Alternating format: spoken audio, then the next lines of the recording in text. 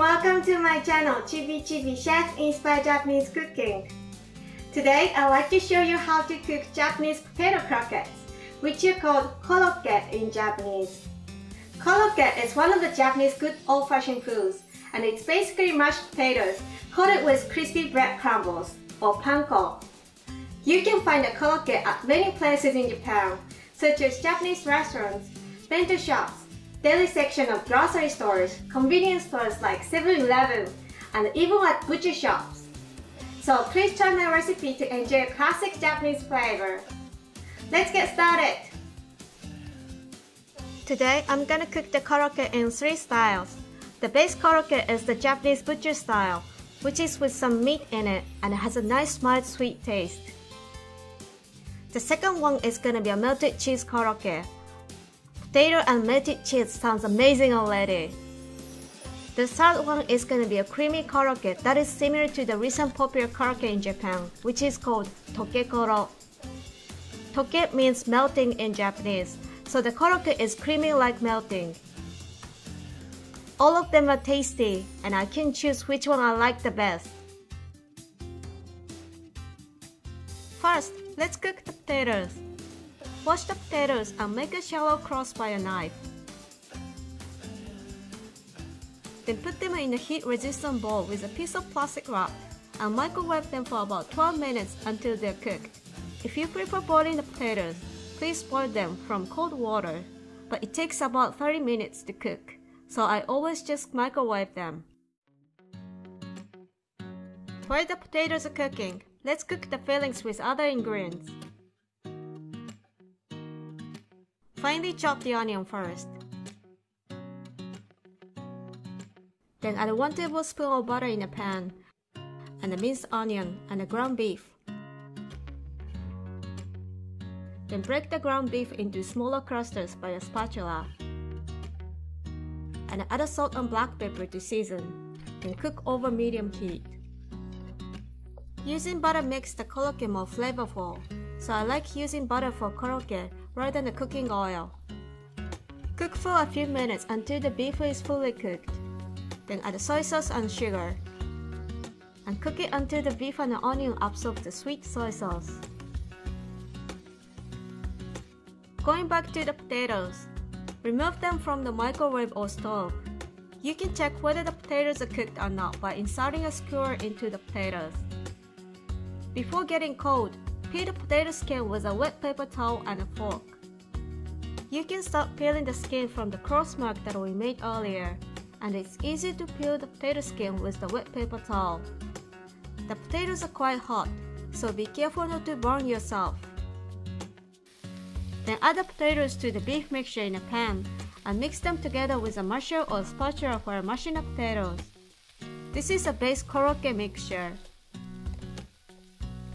I like this meaty and sweet soy sauce flavored korokke so much. It's already so tasty as it is, so I couldn't stop myself from cracking open a beer and taking a little sample. I love black pepper, so I added it a bit more. Before starting the breading, if you have the time, please put it in a container to cool the raw heat, then cool it down in the fridge. This makes shaping and breading the korokke much easier, because it gets firm and easy to handle. When it's cool, divide the korokke mixture into 8 sections since I'm gonna make 8 pieces of korokke today. Then take one of the 8 portions of the mixture and shape it into rectangle rounds. Repeat this for all the remaining portions. I will shape them into 1/2 to 3/4 inch thick, flat oval shapes when I'm breading, but if you want to make the flat oval shape now, you can do that too. Coat the korokke with flour, beaten egg, and a panko one by one in this order. Then shape it into the flat oval shape while flour blending nicely all over. Please make sure to bread all the sides of the korokke to have a perfect crispy korokke. Also, the reason I make the korokke into this flat shape is because when we deep fry them, we won't need too much oil to cook it. I just need the oil to cover half height of the korokke to cook both sides.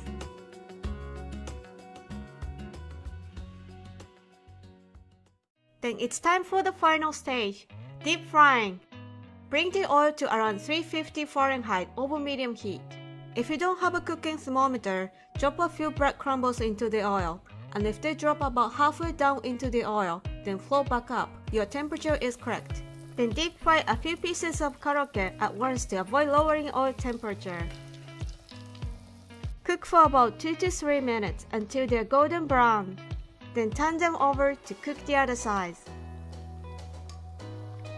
Once they get the nice golden brown color on all sides, remove them from the oil, and it's time to eat. We often have some greens like cabbage as a side, and we eat the korokke and the cabbage with this Japanese Worcestershire sauce.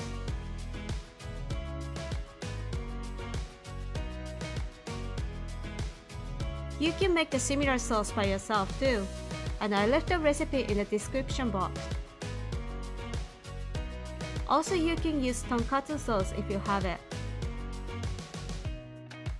This korokke already has a nice sweet soy sauce taste, so please try it without the sauce first, and then enjoy it with the sauce too.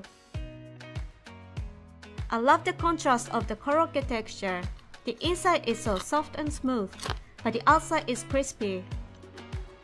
Also, it's a popular bento box food in Japan, so bringing some for picnic sounds fun too.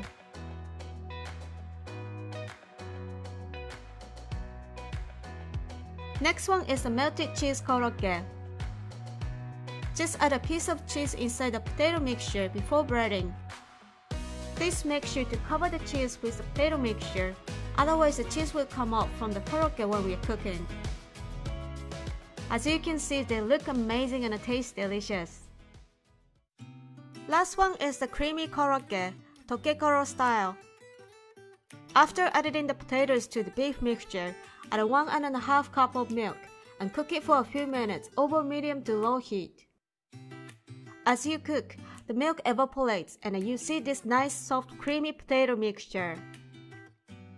Add some salt and black pepper to bring out the flavor. Then after cooling the potato mixture, let's shape them. It's quite difficult to make it flat, so please keep it like rounded rectangle shape. If you have leftover potato mixture, I recommend making potato salad with some mayonnaise and mustard. The potato salad with the creamy milk potato mixture was the best. I think you need to make the korokke to make this delicious potato salad. Hope you enjoyed the video and hit the subscribe button for more recipes. Thank you for watching and see you again. またね!